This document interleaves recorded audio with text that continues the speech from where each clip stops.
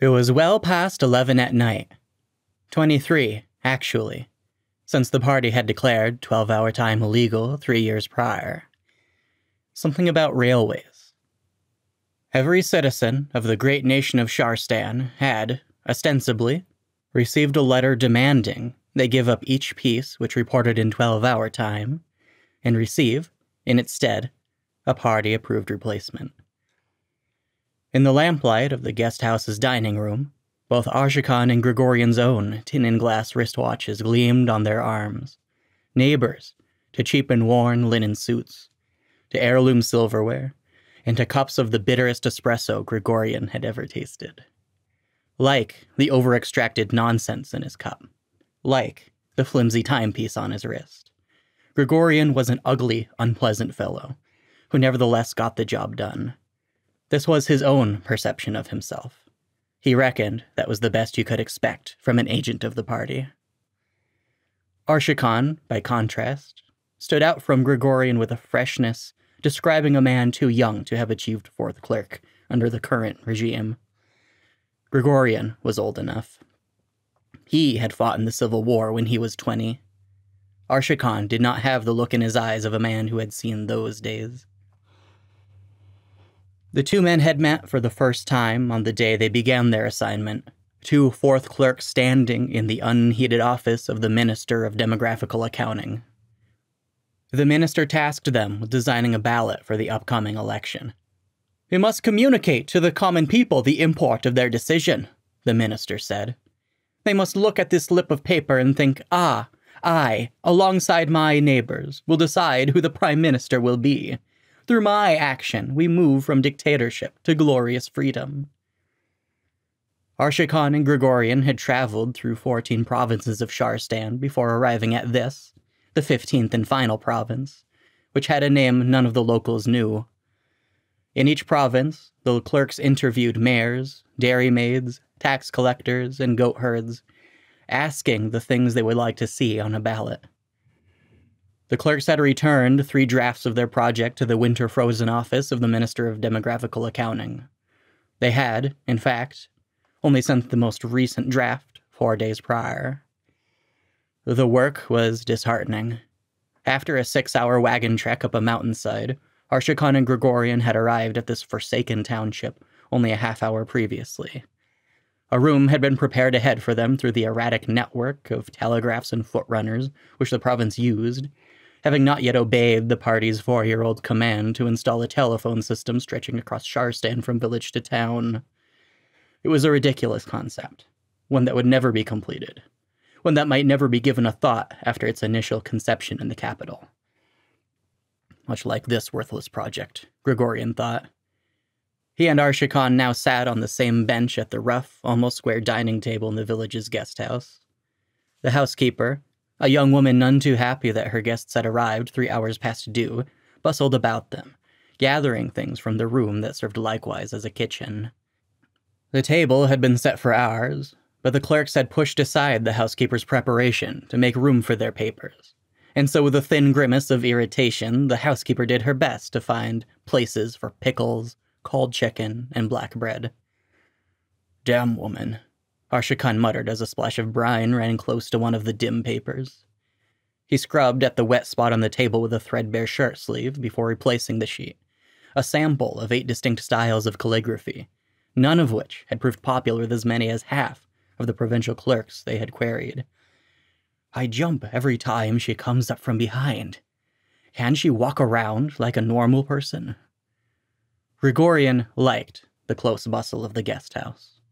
It was a 2-room affair comprising the kitchen-cum dining room they now occupied, a room plastered with cupboards and rafters and smoke-stained wallpaper, and a sleeping room connected to the kitchen with a door ajar. The place reminded Gregorian of the house his father had built, which had seemed so large when Gregorian had been young. Arshikan picked up a piece of chicken and gnawed at it. "Damn it all," he cursed. The man seemed to Gregorian to lack focus. Every few days, Arshikan's attention veered from one component of the ballot to another.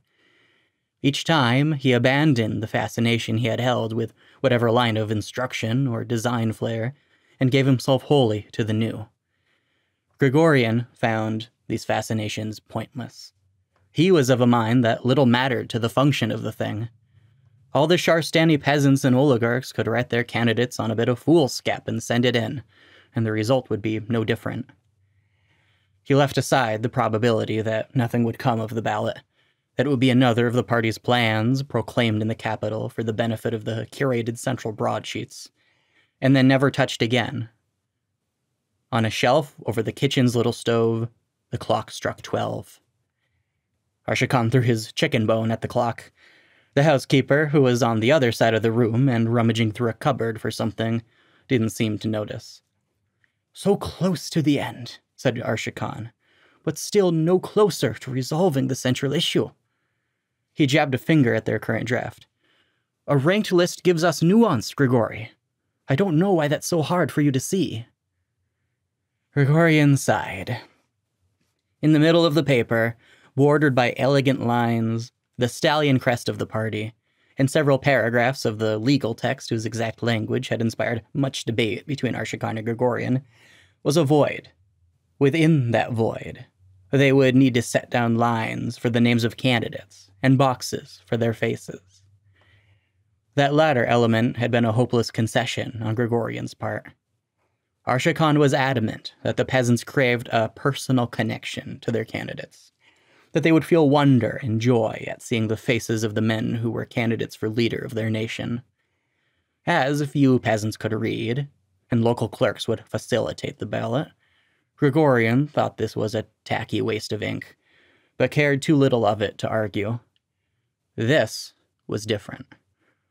"Nuance isn't what we want," he said tiredly. He had said the same in, well, a few more nuanced ways on the journey up the mountain, but was too fatigued for anything but directness now. Arshakan did not take kindly to direct disagreements, but with every passing moment, Gregorian cared less about that. "Imagine all the men in a village lined up in front of some poor clerk's desk, asking to hear that list for the 16th time, because he can't decide whether Davros Martignosa or Mikhail Dirmigian belongs in slot 12. Now imagine him asking again because he doesn't know if maybe the winner of that contest may in fact deserve slot 11 instead. Now imagine he is only the third man to vote today, and it is almost time for lunch."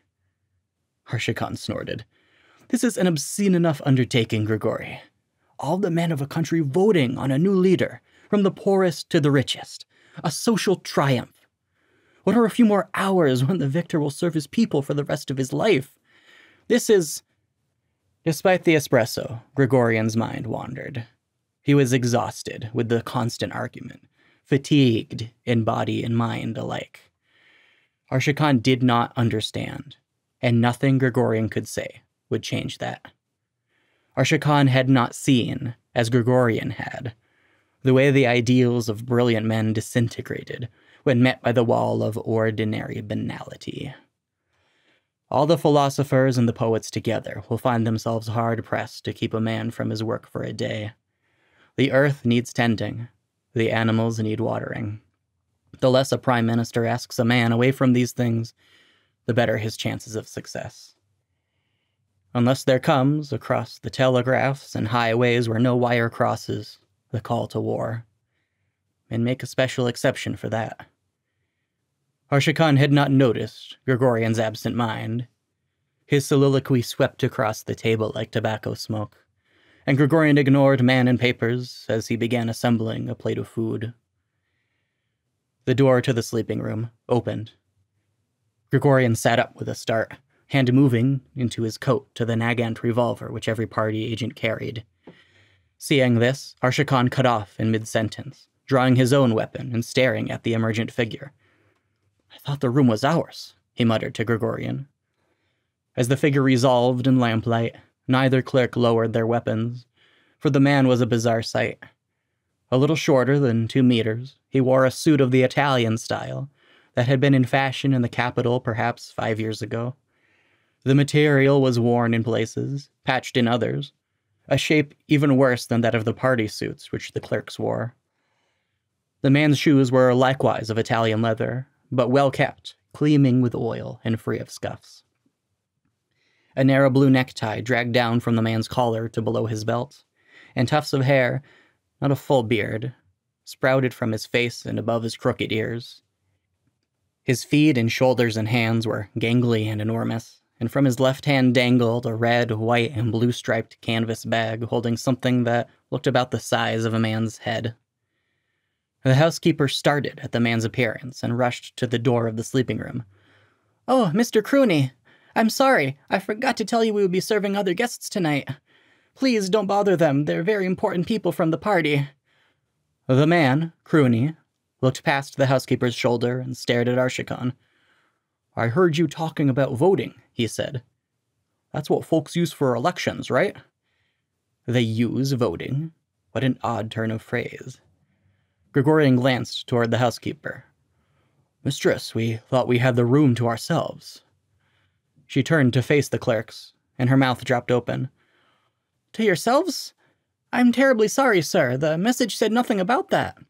I saved 2 beds as you reserved, but no disrespect, sir, you didn't pay for the other 8. If you'd like, you can reserve the others, and I'll turn away anyone else tomorrow, but you'll need to sort it out with Mr. Crooney if you want his. He's been here for the last 4 years, and—" Her voice trailed off as neither clerk changed expression. She turned back to the suited man. "Mr. Crooney, I'd be more than happy to let you stay with my husband and I as long as these gentlemen are here. No charge." Arshikon set his revolver on the table with a clatter. "Don't worry about it, miss. We have nothing to hide." His eyes gleamed. "Come on, friend. Sit down and join us for dinner. You seem like a man with strong opinions about elections." Gregorian pivoted toward his companion, who, Gregorian noted, had not put the nagant away. Gregorian lowered his own below the lip of the table, resting it upon his knee, out of sight. Aye, said Crooney, "but I would like some espresso." He sat opposite the clerks, setting his bag onto the seat beside him. "So you said you were doing voting. Is the party fixing to have a president, like in America?" "Like in America" was a very dangerous phrase. Though they had encountered no trouble from pro-Western rabble-rousers during the bulk of their trip, Gregorian wondered if their luck had finally run out, if a dozen swarthy revolutionaries were squatting in the sleeping room. "No," said Arshikon. "Not like in America. They are a corrupt and hedonistic people. You know, they kill—" Yeah, they kill the Negroes," Crooney interjected. "Folks say that all the time, but it isn't really true, you know." Arshikon's cheekbones reddened. He was not used to being interrupted, let alone contradicted. "I visited there once," Crooney said in an eager voice. "I saw New York City, and no one was killing the Negroes. It was a beautiful place. I met the President of the United States, and he gave me this." With a jerk, Crooney grabbed the bag and slammed it onto the countertop, rattling plates and cutlery.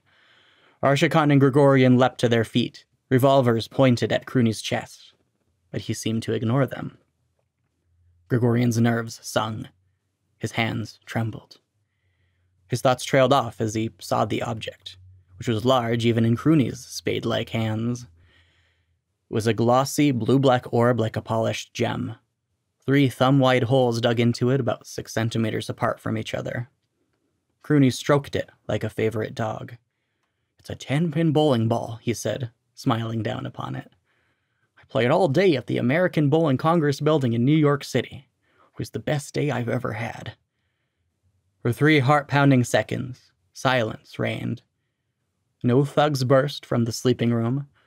No shots rang through the kitchen. No poison gas emanated from the largest bowling ball Gregorian had ever seen. Behind Crooney, at the back of the room, the housekeeper's eyes gleamed, wide and dark. She had dropped a dish with butter upon it, but despite the waste, stared only at the oiled revolvers pointing toward her. Gregorian felt a twinge of guilt.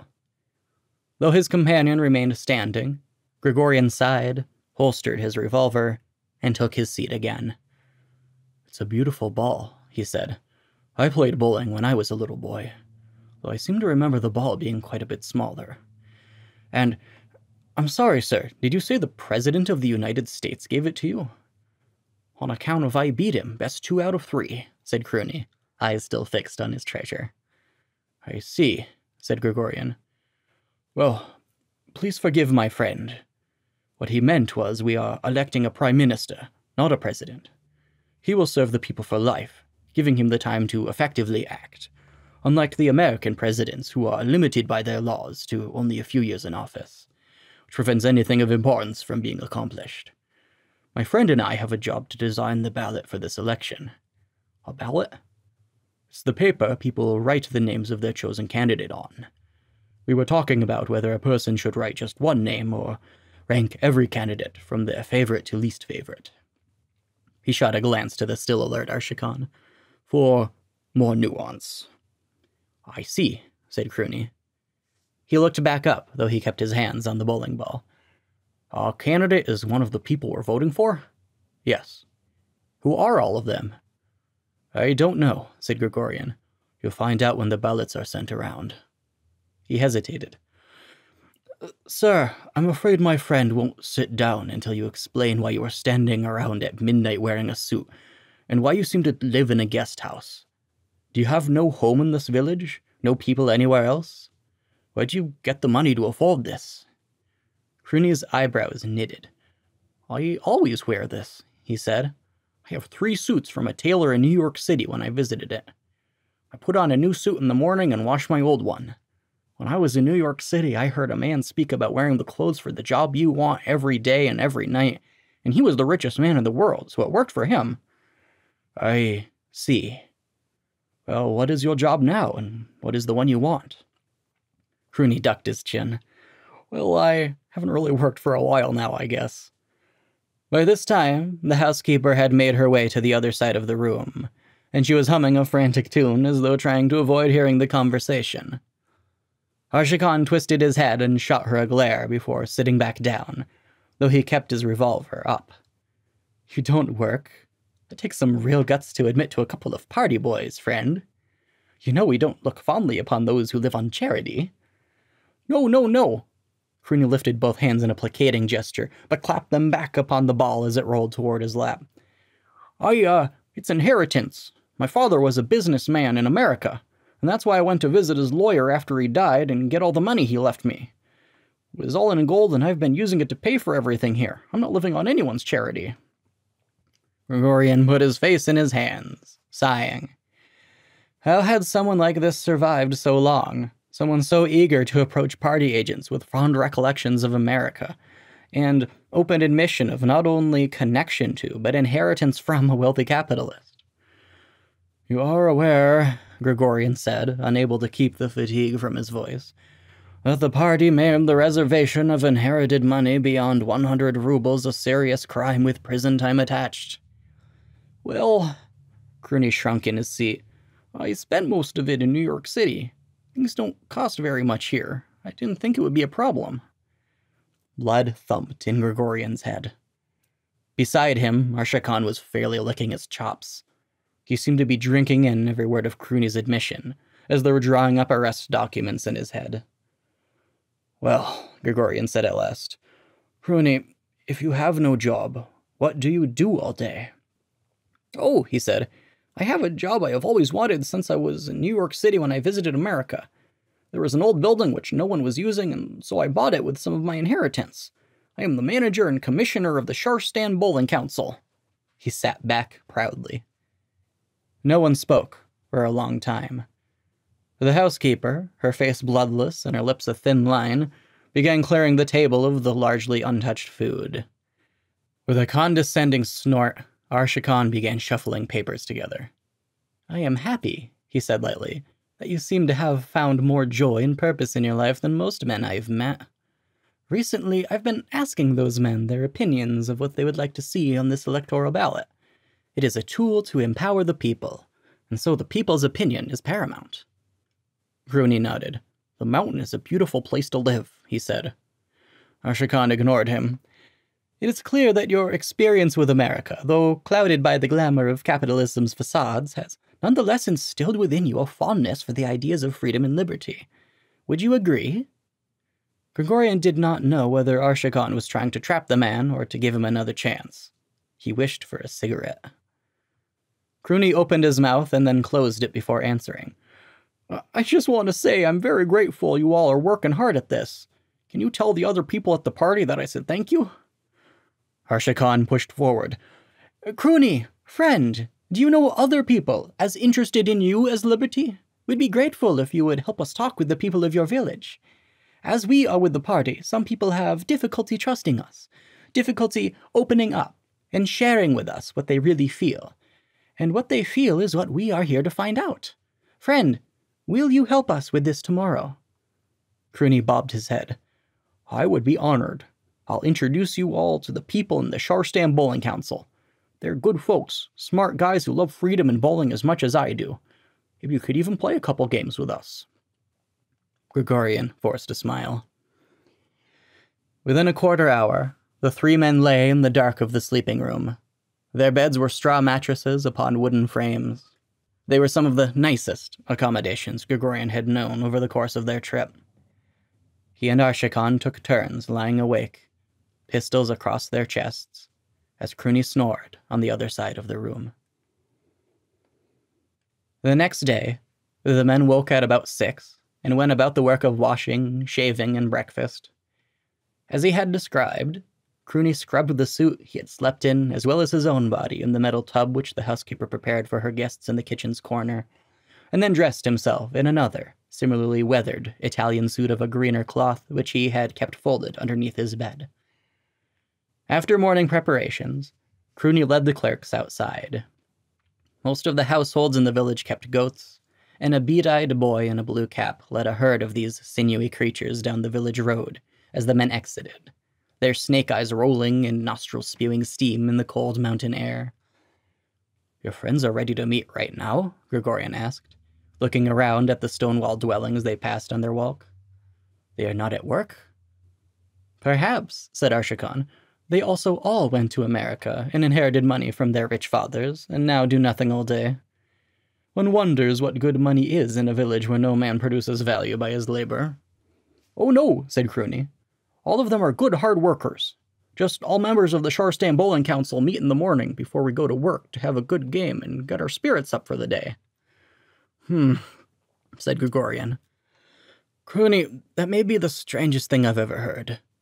My friend and I have been going all around the country over the past few weeks, and I can't say I've ever heard of a bunch of people sitting around in the morning playing games instead of getting to work.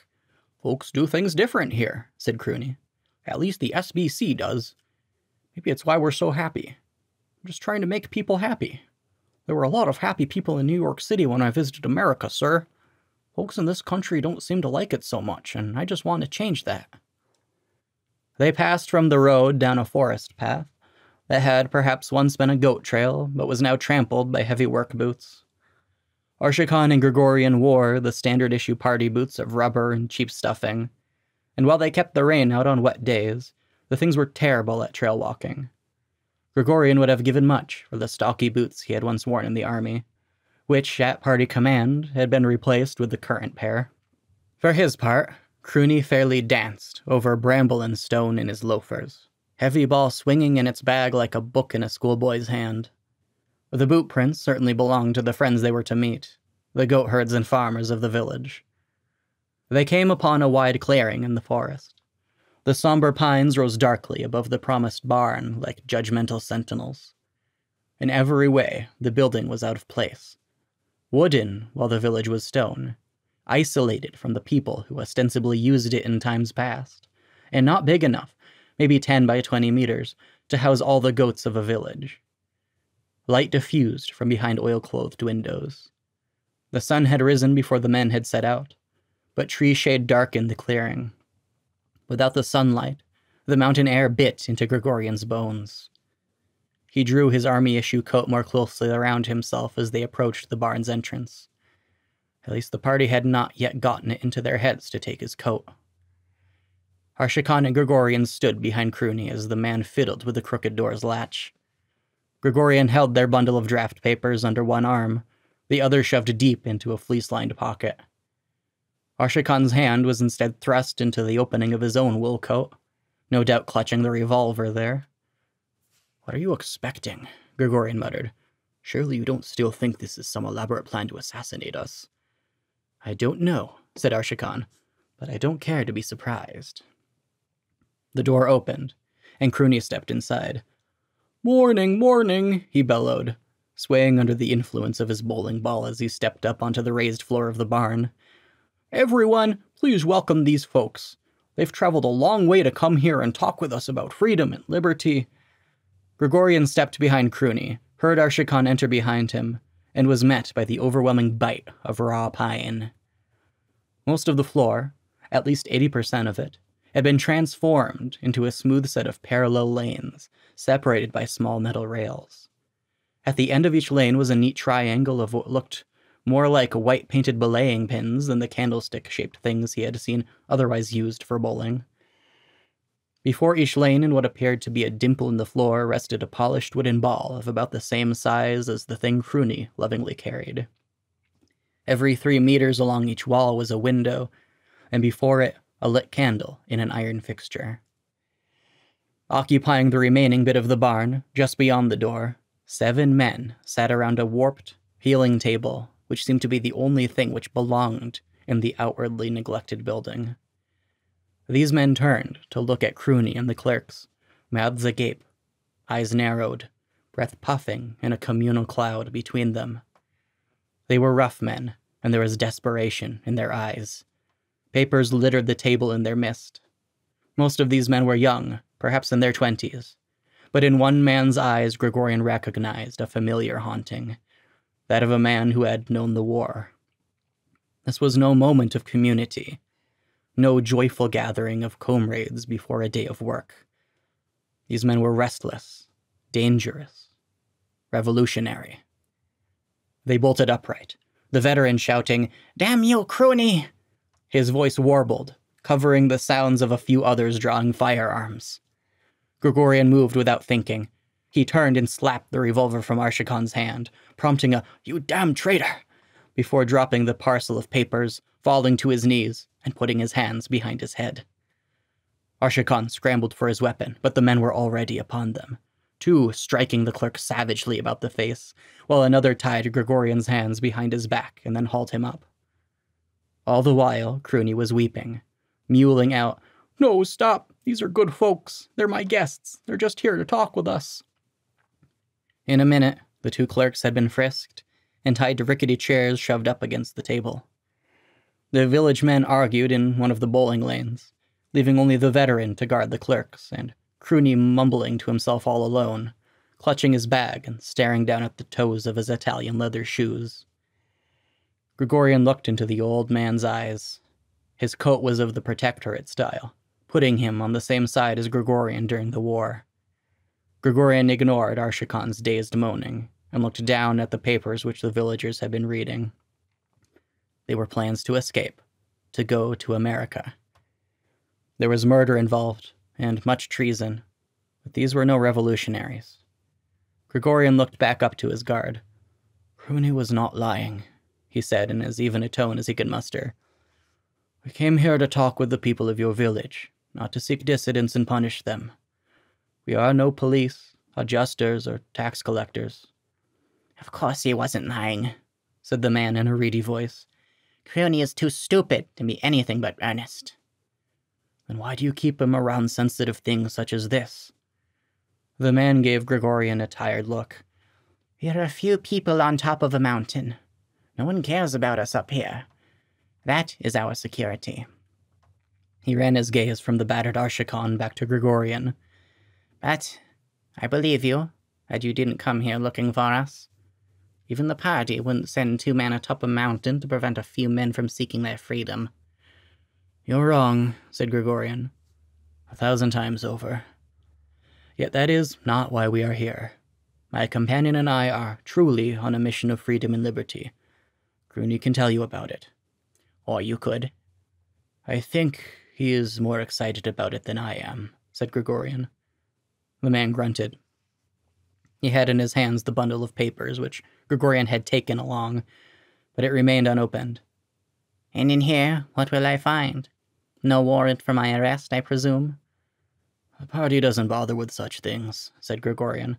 "A waste of paper when they could be asking men to turn in their watches and boots instead." His captor grimaced at this. He drew an antler-handled knife from his belt and cut the string securing the bundle.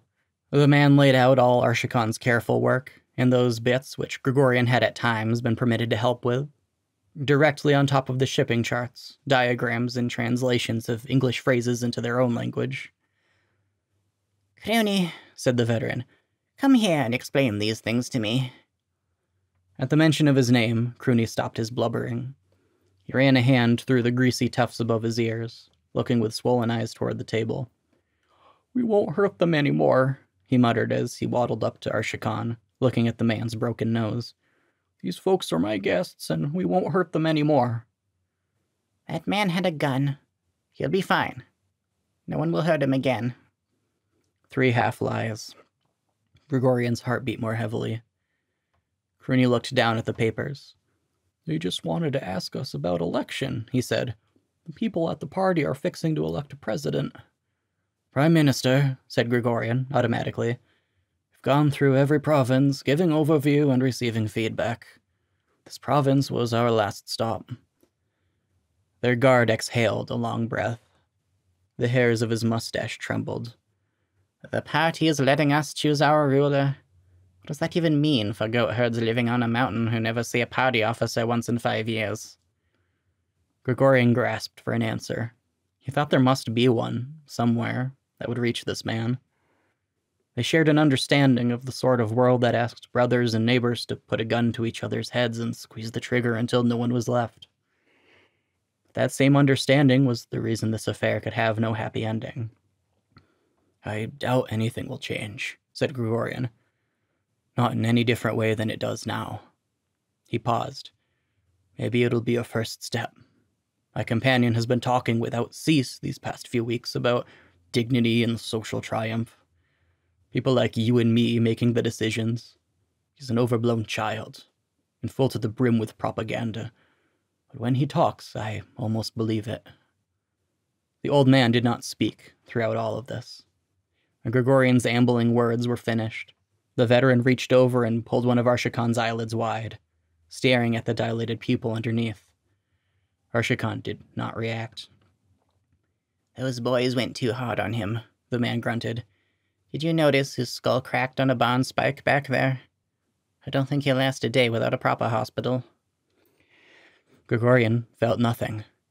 "Then you'll have killed an officer of the party."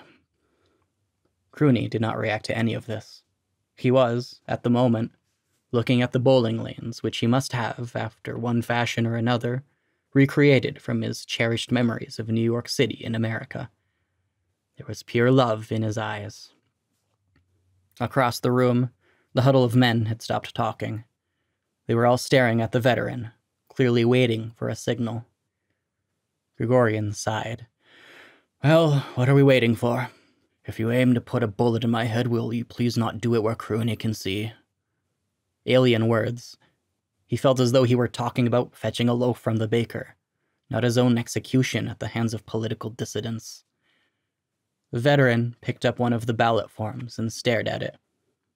"In 2 weeks," he said, "we will be gone to America. Us and all our families." He looked up. "I was a surgeon." Gregorian nodded dully. "Infantryman. Were you there at Ingala?" Croony left them. He waddled to the nearest lane, set his bag on the ground, and retrieved his gleaming American ball, which he swore the President of the United States had given him, the only one of its kind among the wooden balls of Sharstan. He took a peculiar stance, swept back his arm, and hurled the ball down the lane. In a blue-black streak, the ball swooped toward the far wall, striking the triangle of pins nearly dead center, blowing all of them away except the furthest most on the right. "Split! That's a split! A split!" Croony chanted as he ran down the lane, where his ball rested against bales of hay set behind the pins. He squatted down and began resetting the lane. "Ingala," said the veteran. The identifications of 2 party officers will make our journey much easier. We will pray that, when your work is completed, it will likewise ease the journey of all who remain in this god-forsaken place." He picked up his knife, limped around the table, and severed Gregorian's bonds. Gregorian buried Arshikan's naked corpse before he left. True to the veteran's prediction, the man never woke, but passed from life altogether around 18 in the evening. The lone clerk descended the mountain with his papers in a neat bundle. By the time he reached the mountain's foot, he had determined to use Arshikan's strategy of ranking candidates on the ballot. Such a ridiculous undertaking would not be made much more absurd with the addition of nuance.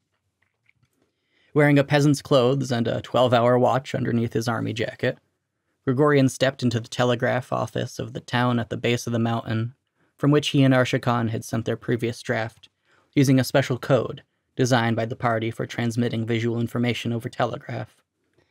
Gregorian did not use this now, but determined to return their final draft in person. He did, however, plan to send a curt message informing the party of Arshikan's tragic fall from a cliff face during their journey. There was a message waiting for Gregorian at the station. In plain language, it appeared to be a meandering letter about the best places to eat and sleep in the province. Once the true meaning was coaxed out through the application of the party's cipher, it congratulated the clerks on their hard and steadfast work. It said they should not bother with an additional draft, that the one which they had sent was already being printed by every press in the capital. The war hero Petrosian would be prime minister, said the message, and the ballad of Arshikan and Gregorian would facilitate this historic event. Then Gregorian read the message again with his own private cipher. A man called Crooney lives in such and such a village. He has been brainwashed by the American CIA and is building an army to overthrow the party. Arshikan is a member of this plot. Destroy these men before the blight of America taints even the simplest citizens of Great Sharstan. Gregorian stared at it for a long time. What the hell? He muttered, crumpling the letter and putting it into his pocket. He wondered what other meaning lay in the message, hidden in the cipher of a dead man atop a mountain. He wondered if either clerk were ever intended to descend alive, and what might have been different had the message arrived only a day earlier. Gregorian turned his back on the great nation of Sharstan. It began the long trek up the mountainside.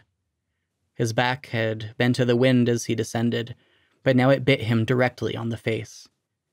He wished for espresso, for a cigarette, for a world he could understand. All he had was his old army coat, and that was a poor substitute for any of them. Gregorian reckoned that was the best you could expect from anything.